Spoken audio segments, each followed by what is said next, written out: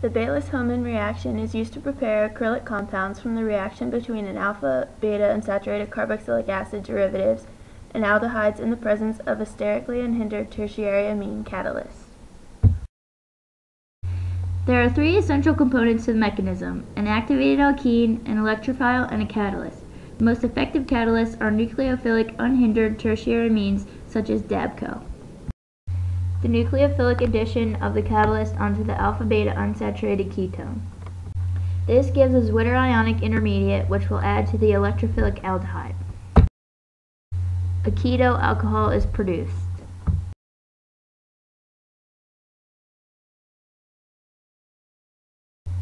The elimination of the catalyst, and finally the desired allylic alcohol.